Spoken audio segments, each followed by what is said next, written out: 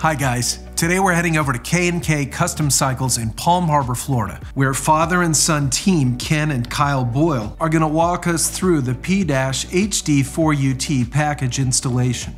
Let's go check it out.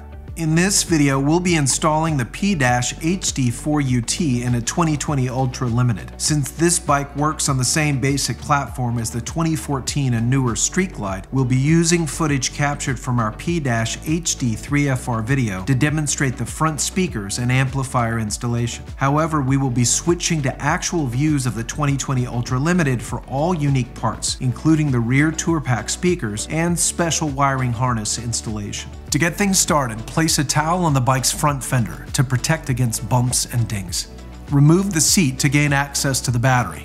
Remove the two bolts to allow the other wire harnesses in the way to be moved aside. Then disconnect both the positive and negative main power wires from it. Remove the outer fairing by removing the 4 bolts holding it in the back and the 3 holding it in the front.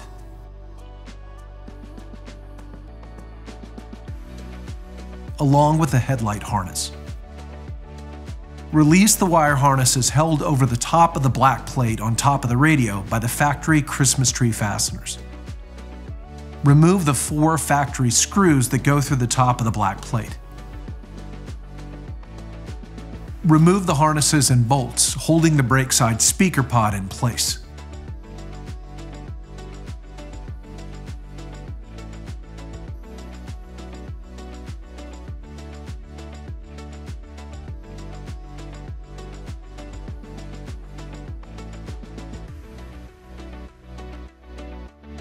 Then remove it from the bike and set it on a table. Undo the 4 screws that hold the factory speaker to the cabinet and carefully disconnect the speaker wires one at a time. Replace the factory speaker with the Kenwood XM65F speaker by reattaching the factory speaker wires, noting they will only go on one way. Use the factory screws you just removed to secure the new speaker in place. Undo the 3 factory screws holding the factory grille in place and install the supplied metal mesh grille in its place. Ensure that the Kenwood grille is oriented so that the keyhole is positioned closest to the radio, and secure it in place using the factory screws you just removed. When installing these on a Road Glide model, you'll observe that the factory grilles remain. Reinstall the speaker cabinet.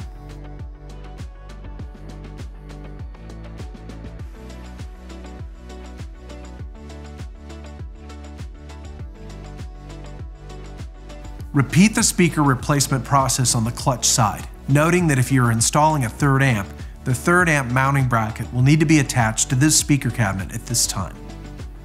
Place the amplifier mounting plate over the top of the radio. It will only go on one way. Use the factory screws to secure the mounting plate in place and mount the amplifier on the left-hand side of the plate, positioning the output pigtail so it's sitting on top of the amp.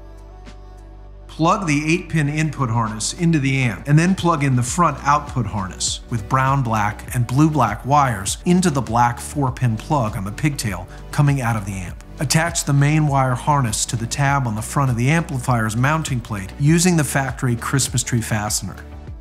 Remove the 2-pin receiver output harness connector and plug it into the amp's green-black 2-pin input bypass harness connector.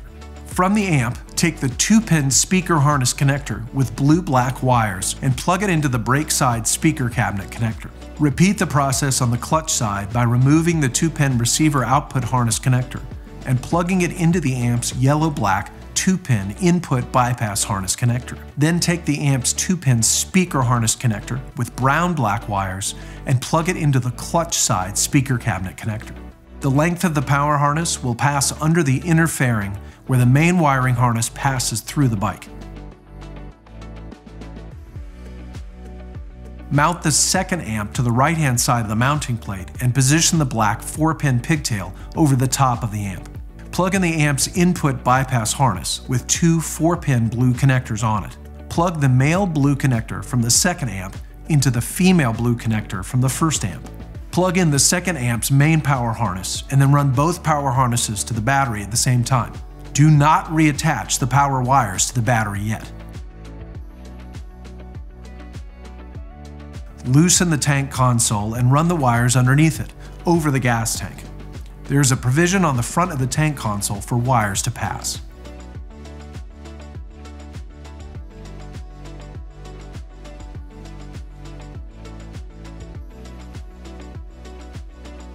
If you prefer, you can remove the gas tank and run the harness along the backbone of the bike's frame.